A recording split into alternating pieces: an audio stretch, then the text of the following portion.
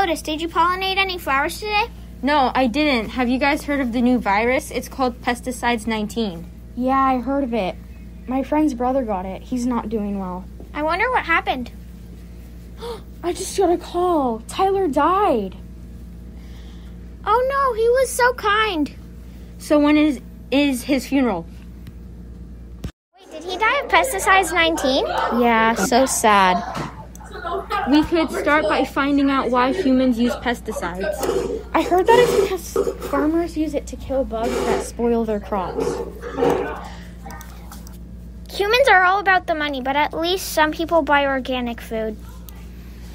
OMG, I get it now. We just need to encourage people to buy everything organic. It's better for the humans' health and for us pollinators.